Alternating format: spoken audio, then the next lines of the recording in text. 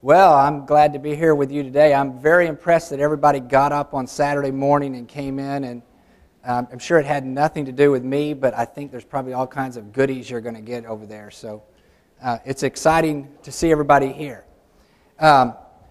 You will see on your chairs, or you might even see around the building, a questionnaire. It's a little orange piece of paper. So this is... If you choose to participate in this, this will actually be used for medical research. So you will be benefiting mankind. So that is my encouraging word to do it. Also, I'm doing this because it hopefully will engage everybody into what we're talking about. I oftentimes get questions and I get calls every day from corporations and from other people who ask, what should I do? And they want me to be sort of the Pied Piper of their behavioral lifestyle. And while that's exciting and that's why we do the research, I try to remind them that I'm not the Pied Piper because you're not little rats. Instead, you make the decisions about your health. And I'm going to show you some data today that's pretty surprising stuff. And I'd love to engage you in that by giving you a questionnaire first. If you haven't filled it out, that's fine. You can fill it out later. If you filled it out already, that's fine too. And if you change your response, just let me know. We want to know what you're thinking. It's very important to us, okay? And so we're going to go through this little hypothetical scenario, and then I'll actually show you some scientific data that will help you remember what we're talking about today. There were two questions that we're going after. The first one dealt with your health. And let's pretend, when I say pretend, let's truly pretend that we're playing sort of a make-believe game for right now. Assume that there was a major breakthrough. I mean, like just a phenomenal breakthrough, like, you know, the Holy Grail, the Fountain of Youth, all those kinds of things. And but that breakthrough still required you to do something about your lifestyle.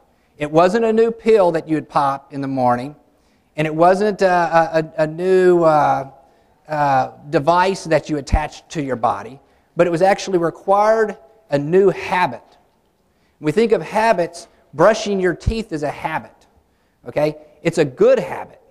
It's a habit that you probably do twice a day if you're like most people.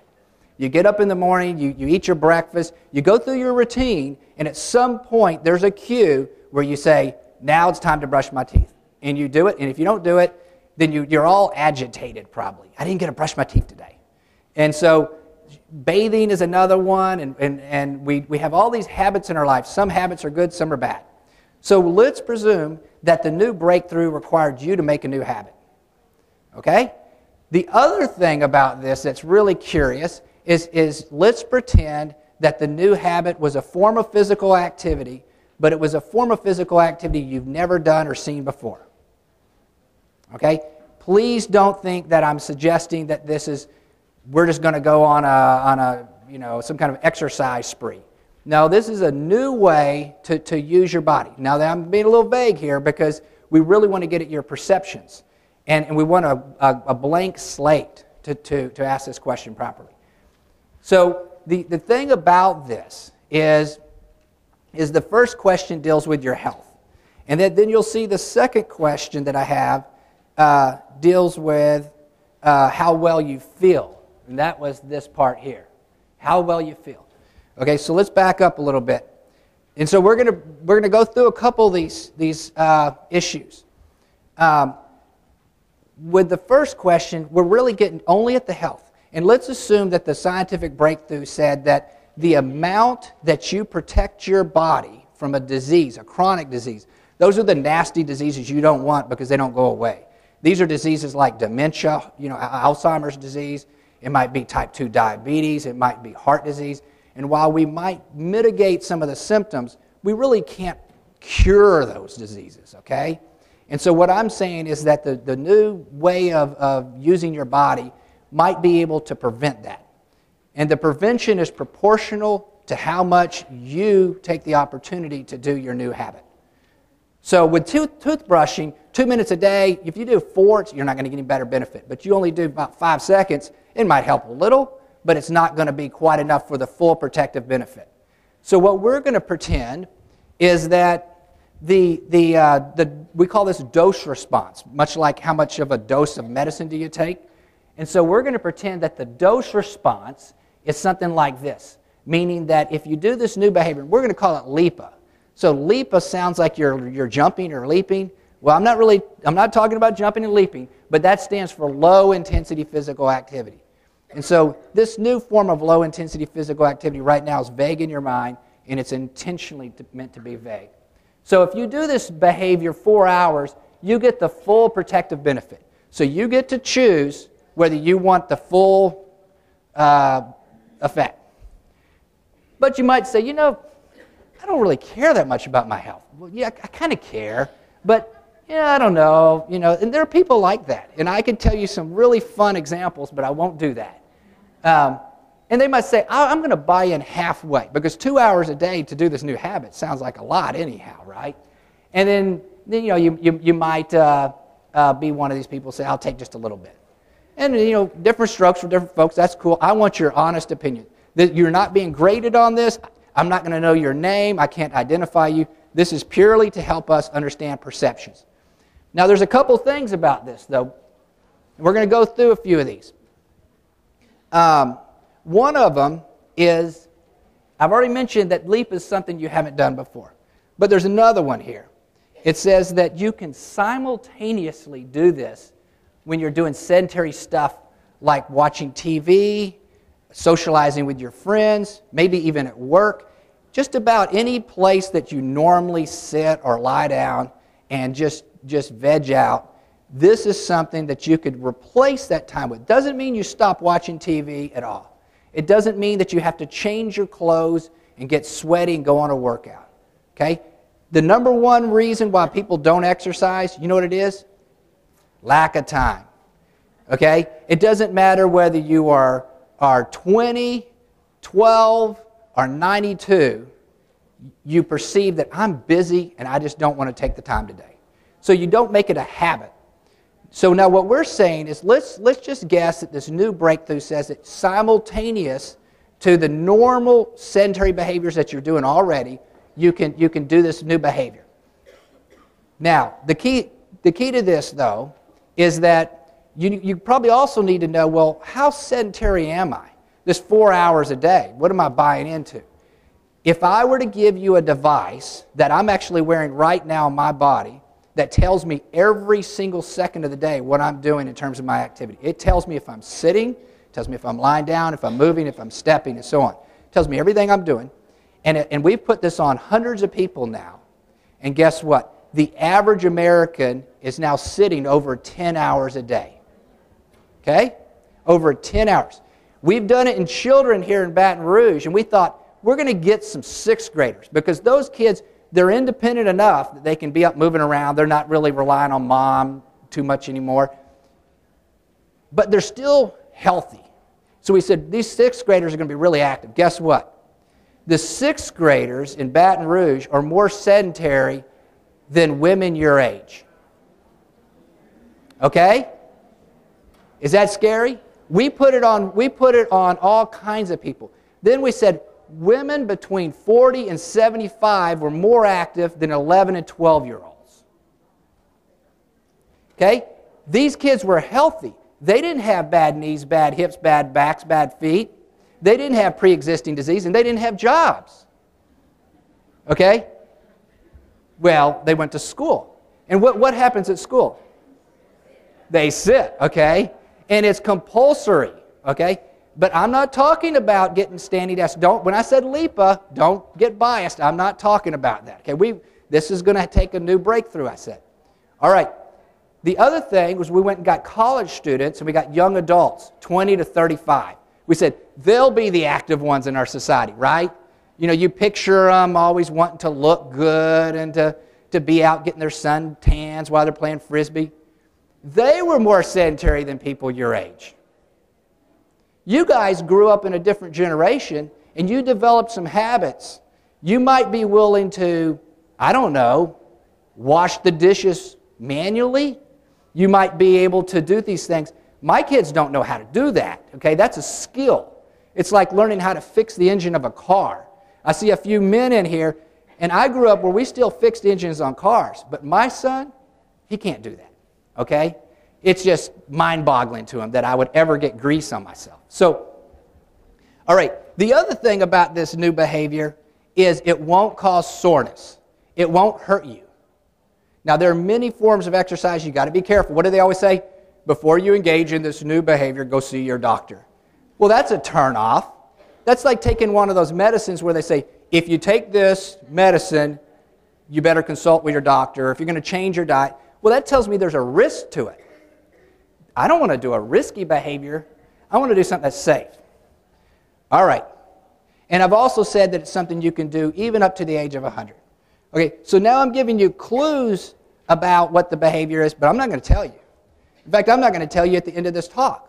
You're going to be all very frustrated. Why? Because I want you to know that when we do research here, we don't want to do it in a biased way. So we have camouflage. We call that placebo. We do things in ways that not even the investigator sometimes knows whether or not I think this is a great idea or a bad idea. My ideas don't matter. What matters is the truth, right? And so all of you have an opportunity to participate in research. A lot of you have tried to do studies here at the Pennington, and you've probably been frustrated sometimes. They say, they told me I was too skinny, I was too fat, I was too old, I was too young. Or I just don't want to be in that study. That sounds painful, okay? Well, I do studies that are very painful sometimes, but they're very important.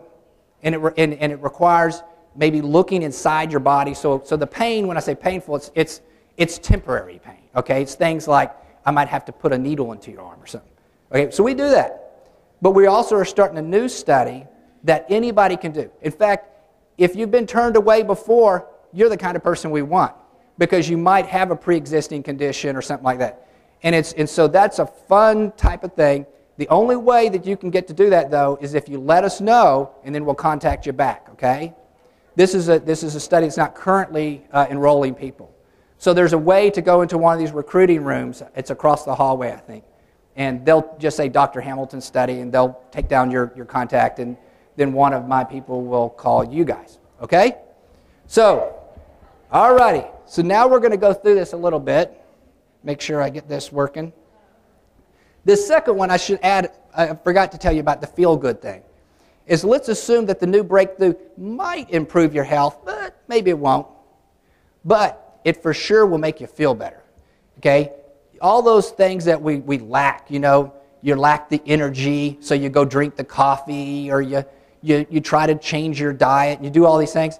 They might work, but they're temporary. But let's pretend that the new breakthrough maybe helped your health, but for sure it helped your feelings, okay? And I want to know, what do you care more about? Now, scientists care all kinds. They usually care more about the disease, right? Or they might, maybe if you're a psychologist, they care more about the feelings. I want to know what's on your minds, okay? So give me your honest answer. So we're kind of comparing those two questions, and we're going to be able to say, do these people care more about their feelings, or do they care more about being able to prevent disease? All right? Okie dokie. This is self-explanatory. So if you change your answers at any point today during the talk, that's fine. In fact, that's even more information for me. Just let me know. And please return those. I've been told before in the past that when you get all this stuff handed out to you, people don't like to return it. Okay? And so you can go to the front desk and they'll tell you, put it in a box somewhere. It's like a basket, I think, black basket. All right. Ashtrays. What can we learn about ashtrays? Learn from ashtrays. Not about ashtrays. You know what they are.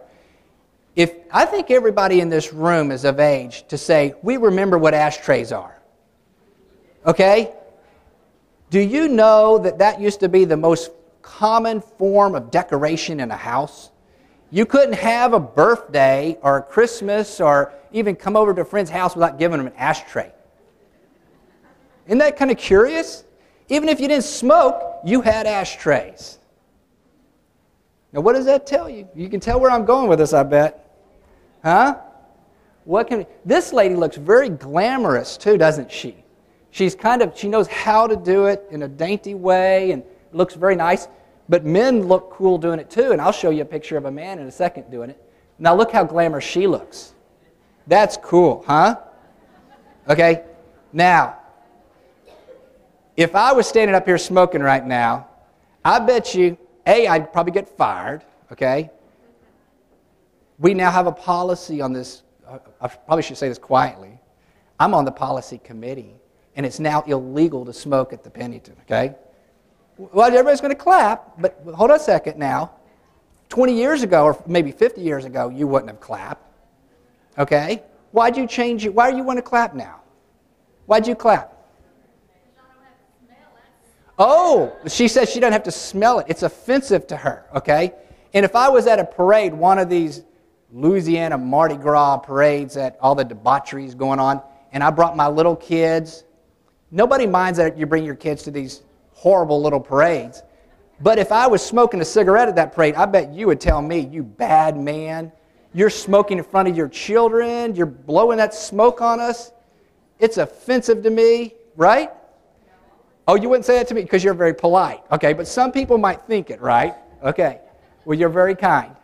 But that's how attitudes have changed. At one time, we used to decorate our houses with ashtrays and say, blow smoke in my house. I don't even smoke. And I've got little kids trying to sleep. It's okay. Right? All right. Looky here. All right. I don't know what your politics are, but Ronald Reagan smoked cigarettes. Huh? How about that? And guess what Ronald said? I'm sending Chesterfields, they don't even make those anymore, folks, to all my friends. That's the merriest Christmas any smoker can have. And this was PR. This was trying to, in other words, engage people, spend your money on us, and we're going to do it. It's a feel-good experience. It's not dangerous. It's like number 2, okay? It's not, maybe it's kind of bad, but it's not that bad. I grew up, and you're going to think I'm kind of, a nutso guy by now already, so I'm just going to share this with you. I grew up in Texas where tobacco products were just like this, okay? You think I'm kidding you. What did I get in my stockings every year? Every year. Tobacco products. My mom gave us all our little pipes when we were little kids. She smoked a pipe. She figured we wanted to smoke a pipe. And we got new flavors of tobacco every Christmas. I got the Clint Eastwood cigars. Women may not know, but the little short brown cigars. I got chewing tobacco. It was a bounty of tobacco. And I'd go in my room. I'd go with my friends. It was open, baby. My PE teacher at school smoked chain smoker. My bus driver, chain smoker. My teachers, chain smokers. We all were just little candles, okay? We didn't think it was dangerous because Mama gave it to me, because Mama did it, right? Okay, so my wife hates when I tell that story. She says, they're going to say you're a redneck, you're a bad person. No, I was not a redneck. I was cool, okay? That's the Marlboro man, okay? This doesn't show up so good in this room, but guess what? He's handsome, he's rugged, and he lives in a world of galloping horses, open spaces, and blood-red sunsets. That was me, okay? I rode horses, I broke arms on horses, I did all kinds of macho things, and that was something that was cool to do. All right? Now I'm ostracized if I were to do that. So I don't do that anymore. But you know what happened, I think in the early 1970s? The federal government started to say, maybe this is hazardous. Okay? These little rectangular boxes said things like, if you're pregnant and nursing, this may be hazardous. If you're under the age of 12, it may be hazardous. They had all these disclaimers. They didn't just say smoking is hazardous.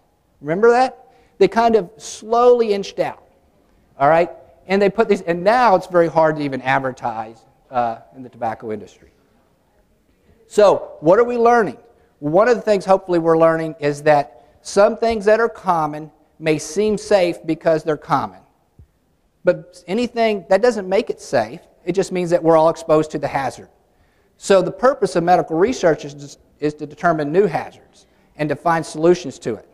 Big breakthroughs mean you have to have a big change in the way you're thinking. Smoking was an example. Maybe there's something that you expose yourself to, all this sitting that you do, that's more hazardous than smoking. Maybe it's more common because maybe you didn't grow up in South Texas with chewing tobacco. But guess what? Maybe you are exposed to something that's even more, affecting more diseases than smoking. Just maybe. Okay?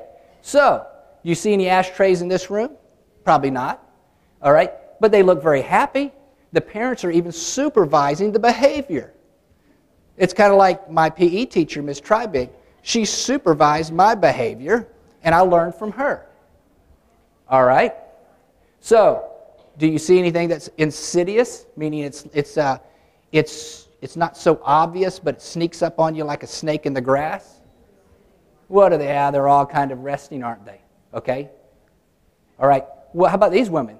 They look happy. She's smiling. They look very engaged. They're touching a screen of some sort, computer screen. Maybe they're doing something that's not hazardous. What does the workplace look like these days?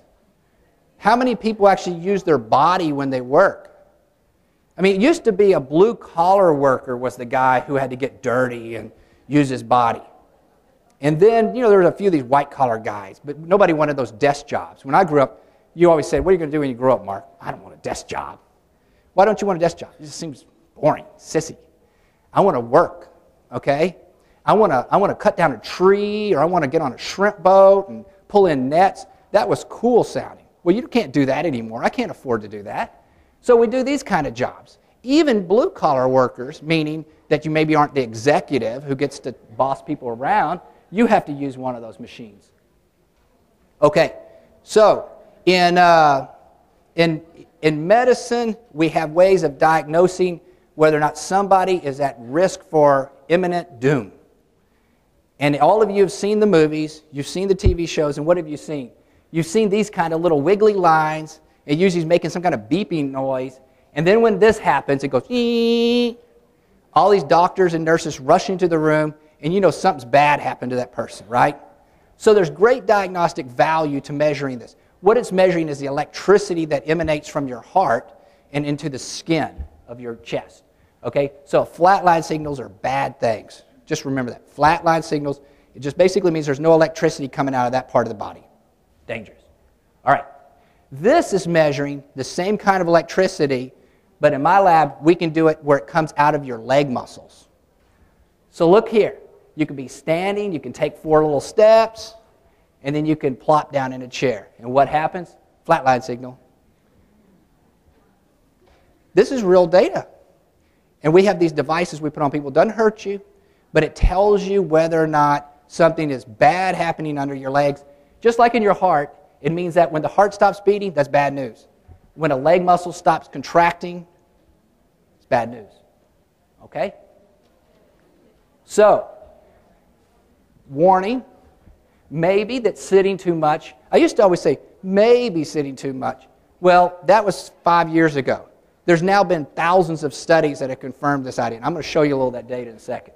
Okay? So we're just going to say it. Sitting too much may be hazardous to your health. And technology always advances. I cannot stop technology advancing. Every technological advancement that I know of that's revolutionized the way we work and the way we live at home has made us more sedentary. Think about it. Before cable TV, who really cared? Before you had a PC at work, you were doing something else. I mean, it's changing. Even the cell phones we have. I mean, at one time, I refused. I'm not getting one of those cell phones. I'm not going to do it. And I held off for years. Eventually, I got one. Now you get one, you're just staring at it. You're not moving when you do that. Okay? So this guy is really ramped up. And the cartoonists there's 1 million cartoons now on this. It's really fun. So you can see he's figured out a way that he doesn't even have to walk to the kitchen. Okay, so reactivating the human lifestyle in a very sedentary world is a tricky thing to do. Trust me, it's a very tricky thing. That's why we need your help in the research. And everybody wants me to be the Pied Piper and say, I'm going to tell you exactly what to do. I don't want to do that because I can't tell you right now how many hours a day you need to develop this new habit. And I can't tell you exactly what the habit is. I've got personal opinions and I've got data to support those opinions, but we're not going to tell everybody right now. Maybe in a year, maybe in 6 months. Okay? So how can this be achieved? It's a big question, and it can have revolutionizing, if that's a word, type of effects on the cost that we all incur in our workplace. I mean, a large part of the employer's cost is medical insurance. You look at all the political battles that are going on right now at the state and federal level, healthcare is right up there. If you look at what's equitable and fair, forget that. People are looking at the bottom line, the dollar amount. Okay? There are all kinds of social issues tied up in this, and we need to find a solution, and I can promise you it's not going to come from the pharmaceutical industry. If you have stock in the pharmaceutical industry, be careful. Okay? I've been funded by those guys for a long time. I'm all for it. There's nothing wrong with it. We need it in a certain place, but it's not going to be a preventive medicine. It's not something that's going to keep you from getting the disease. It'll be fine once you get it to kind of alleviate some of the symptoms, but we're not going to cure obesity, heart disease, and diabetes with more medicines. Trust me. Okay? So, there's some creative suggestions. This one is a little too creative, okay? But the idea is to get one of those six-pack abs, maybe even more than six. And you can see that if you wear this, the idea is it's going to create a little indentation on your skin. Not to make fun of the ladies, the guys are just as bad. This dude, he says, what? Jeff recommends it. He says, chicks dig it. So he's got the remote control in his hand. He's doing his best. We're not looking at those ideas. Okay, I'm going to show you some of the things real briefly. We have about, I think, 5 minutes. Real briefly, some of the kinds of results that have led to our thinking here. Yeah. And so one of them is that a lot of times you say it's my genes that have made me the way I am, you know? Well, what we've learned is that we've got a technology now, and this is one of those things that takes a little pain, so don't think that you have to volunteer for this. But we can go into your leg muscles or into your fat tissue, and we can take a little snippet of the tissue, like a grain of rice, and then do some chemistry on it. And we can see if the genes in your body are turned on or turned off. Every single gene that the human being has. There's about 35,000. And so then we can say, how can we activate the good genes and turn off the bad genes? Kind of cool technology. And we actually started this over a decade ago. So what we've learned is that very rapidly, within hours, many good genes are turned off by sitting, and many bad genes are turned on. Okay? Point one. Point two is that we can look at your blood. How healthy does it look? And so this is what your blood looks like, what you want it to look like after eating a meal. It's nice and clear. Okay? This is what's called plasma in your blood. This is the same person eating the exact same meal. The only difference is we changed their behavior after they ate the food. Okay? So nutrition is important, but where that food goes in your body and the way it's metabolized is very complicated. You can think about it like cars in a city. There's a lot of pathways for that car to go. So you can have a nice car, but you can run it off the road, or you can run it into an alley. You want to run that car in the right place. And that's what happens with physical inactivity, this stuff. That reason it looks so milky is it is milky. That's fat. Okay, that's the bad cholesterol and fat in your blood. You can visibly see it. You don't need a machine. Scary thing is that we've shown time and time again now that exercise is not the perfect antidote to sitting too much. Exercise is important, but it's not the perfect antidote for this. Okay? There are two different types of problems in the body. All right? So this just reminds you that when we eat our food, even healthy food, there are many options for how it's going to be metabolized, where it goes, and how it affects you. Big time difference depending on how active or inactive you are. Okay? So I'm going to give you one example of a specific gene that's been heavily, heavily studied before us even, but we've tried to say, how can we make it go up? And so what we've learned is that this gene is like the vacuum cleaner for fat in your bloodstream. Without it, you can't get rid of the bad fat. Your bad cholesterol gets worse. Your good cholesterol gets worse. You get heart disease. You get diabetes. You get obese. You store fat where you don't want it to be stored. All those bad things happen. All you need to remember is this. This is how much this enzyme is working when you're just milling around, puttering around. This is how much it's working when you sit down. We've shown this in rats. We've shown it in people. It's a very scary thing. Okay? This is measuring the hormone called insulin. Insulin is absolutely required to get the blood glucose, the sugar out of your blood, into your tissues. Without it, you can't do that very well, and it causes what we call diabetes. All right? So, one of the things we can do is we can take people who might be at risk for diabetes, they're like this, meaning they eat a meal and they can make a lot of this insulin, but the body's not responding to it. So the body just keeps making more and more and more. But it's irrelevant. It's not responding to it. Same people, these are two individuals, one day later, and we could bring it way down here to this healthy level. They look like athletes now. Okay? And one big point here, too, is now there's these other kinds of studies that are doing what we call epidemiology, where they can take thousands of people and say, you got a good idea, let's test it in the real world, so to speak. This is your chance of death within a couple years if you have different amounts of sedentary time. Okay, this is 1 hour, 2 hours, so on. Okay, excuse me, I've got this backwards. This is a lot of activity, so it's a low amount of sedentary time. So the bottom line is that if you become more and more sedentary, you have more chance of death. But look how steep that is. We're talking a doubling in your chance of death from sitting more, 25% more than these people. You come up here, 7-fold increase, 12-fold increase. You never see that with anything else. So it suggests to us it's a serious and a common health hazard. Okay? So if you haven't filled out your questions, you're welcome to do so now. You don't have to do it, but it will be used in medical research. And if you're interested in participating in studies, you're welcome to go across to the hallway and sign up. So, Ann, do you want us to take any questions here or no? No? Okay, thank you.